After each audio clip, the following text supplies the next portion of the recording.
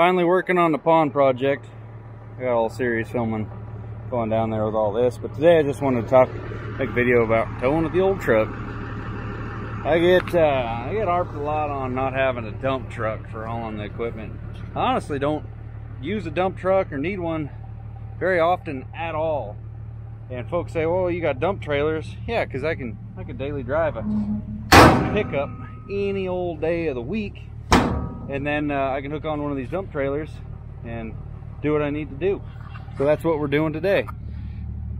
14 foot, 14K Ed dump trailer. It's a pretty nice little unit. Let me throw this for the dog and we'll hop in the machine. Load her up real quick. That pond got deep, just taking out a little bit on the bottom. Need to line this so that it doesn't look like this in the middle of summer. I would very much like to have some freaking water in there. All right, let's get to loading this old girl. This is load number 11 on the day. Battery didn't get charged. I didn't have a solar panel on the dump trailer, so I got a jump pack on there. But this is a 52-inch wide grading bucket. Goes on the Incon. I don't know how much each one of these scoops weighs, but it's up there. And I put about 6 to 8 scoops, depending on how full I get them in the dump trailer. First one I might have put, you know, maybe 10 of them on there, and well, it didn't like it. It didn't want to dump it. See, I got one, it's just like a half scoop. Without the Incon on it, I can't tilt to match what I'm aiming for, so I might go over here and grab a little bit. But I used to have, my first dump trailer was a partnership thing. When I first bought into the company a little bit, before Vivo and Son went out on our own, we had another business partner. It was just a simple little, exact same trailer pretty much, just different brand, design, a little bit different than this one. 14K, 14 footer made by TNT. I think this trailer is quite a bit better than the TNT one. It's definitely a lot lighter weight, and not in a bad way, it's a little bit better engineered. I know I could have backed up a little bit, but this thing was where it was. But that trailer, being 14K bumper pull, at first I put 10,000 pounds in it. It was the max I'd ever do. And then did a couple 12,000 pound gravel loads back to back. And I thought, well, I guess 12's not bad. So I just basically 10 to 12,000 pounds in that little dump trailer. I use that thing for everything. I would haul the wheel tractors in it. I would haul gravel in it, wood chips, logs, everything. You know, I bought a bigger dump trailer. I didn't think I was going to use it anymore, so I sold it back to the other business partner. He bought us out, which wasn't much. It was just simple, and I was like, well, he could probably better use it than us. We got a big trailer. Well, long end of it is I missed having one, so talked to David and I bought this one out in Winnemucca. And so I'm just aiming for around 10 to 12,000 pounds in there. What was that, scoop number 3?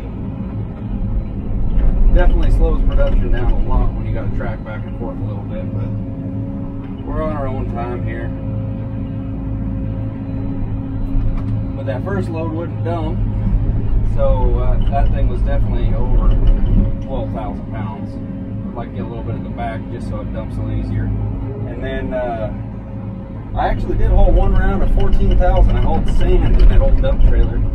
That was confirmed at the scales. That was my whatever weight when I left there. It was 14 heavier than when I showed up. And it dumped it slow, but didn't have a problem with it. I lost track. I was talking to you guys all those numbers. I think I'm just going to put one more in there because you'll see the route that I got to take is a little bit more than ideal, but it works. And I think I'm going to back this rig up and leave it out of the way. I don't want to park it too far to my left. There's a dang old bee's nest right there. I already tore it all apart and then buried it. It's still over. There we go. Let's put one more in it. We're filming. We'll put a mini in there.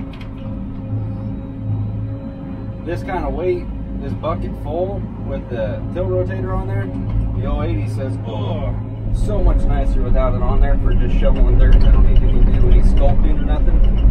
So let's go hop in the truck.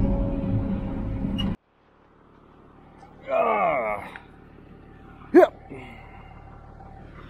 Tires are squatting a little bit. Probably could have gave a little bit more forward, but this trailer's nice and the axle's in a good spot.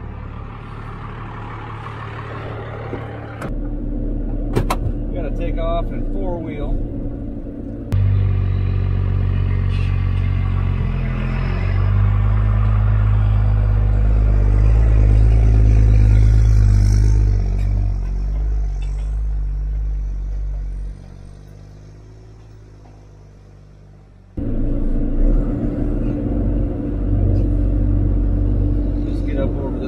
Right here. If not, the weight of the trailer tries to pull the truck sideways because the rear tires spin. Watch out, dog. It's tight through here. Pop her back in the 2-wheel so I can make this corner.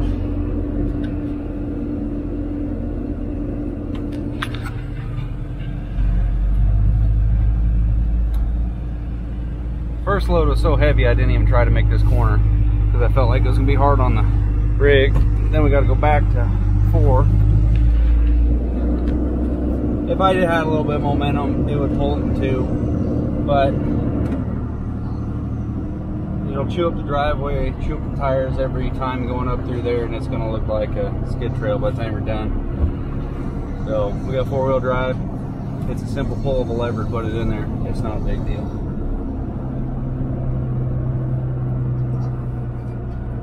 But going in and out of that spot down there, I wanted to have the single rear wheel just so it was narrower and easier to maneuver. And but it'd be nice to have a flatbed back there so I could quickly see, because a pickup bed you can't see jack when you're backing it up over an edge like I'm doing. And it'd also be nice to have this truck an automatic for this situation, because you can just slam her and park. But I don't want to burn on the starter 5,500 times today, so I just picked the one truck that's got a really good parking brake. Go back here, make life a lot easier. Got to turn on the jump pack, of course. Didn't have my rig charged all the way up. That's a heavy load. I think that last one was to make the difference kind of a amount, because then it's a little heavy. But she's doing it. That's all that matters.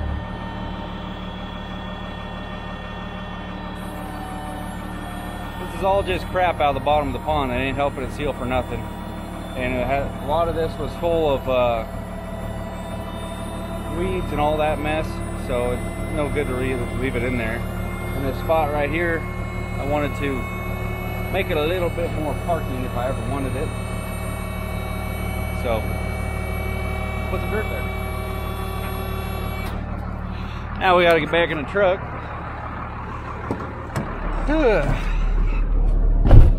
That trailer's over the edge just a little bit, so we got to click her back in a 4x, or else we just end up doing a little donut right here.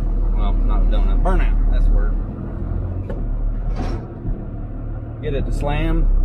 The tailgate will hit the bed and rattle a little bit more junk free. Load number 11 on the day.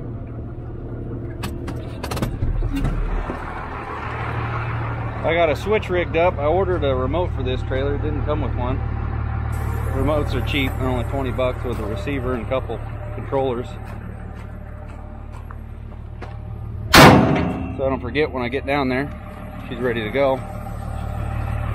But I just put a toggle on the down so I don't have to stand there and waste a bunch of time, because this repetitive stuff, you try to find anything you can do to get a little bit more of an angle. Could rig it up so you didn't even have to get out of the truck except for drop the tailgate and close it, but you know, we got to get out at some point. Get the blood flowing a little bit in the legs. Looks like I can dump one more before I got to get the tractor involved. So I'll scoop this one up and I'll get the other tractor involved and show you guys what we're doing here. Bobby J texted me. What you got going on, Bobby J? He's asking if I'm making a pond deeper. Yep, and yeah, well, I guess technically. We got to go a little deeper so we can line it, because we got to get all the vegetation and junk out of there. And let's see if I can do this in one shot. I did it every time in one shot, except the first one. But the camera was rolling and it screwed me all up, apparently.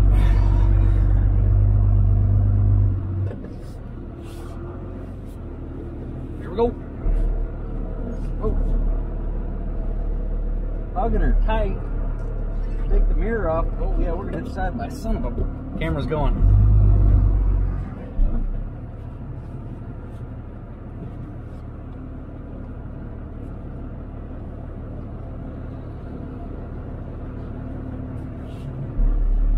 I don't have the tow mirrors up, so looking out the window is the way to do it.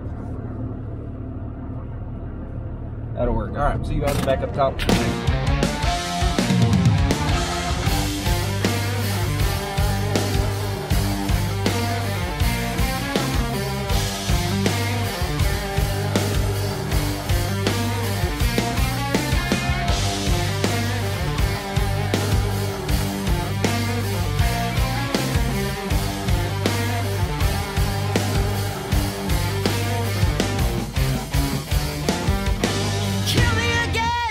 Bartender, please.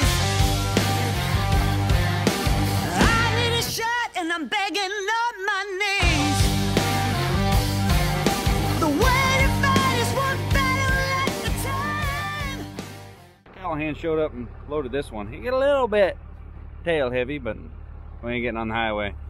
Maybe it'll help it dump easy. But this is load, I believe, number 15 on the day, and I still got. Oh, got a bunch of tidying up. I got about 5,500 bowling balls that rolled down there, if you can see those.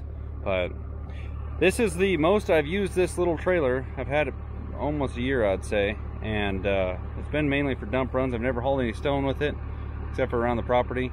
And so 15 loads today, that's more hauls of anything it's had so far, and it did great.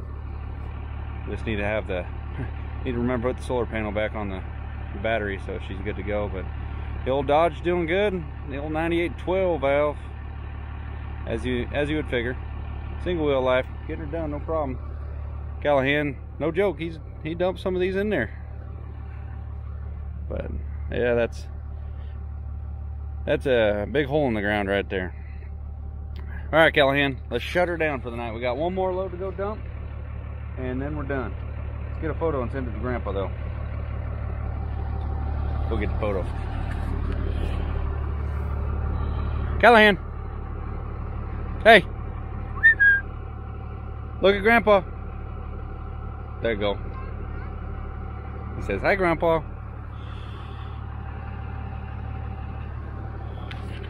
Alright, thanks for watching, guys. Hope you enjoyed the 12 valve working as it should.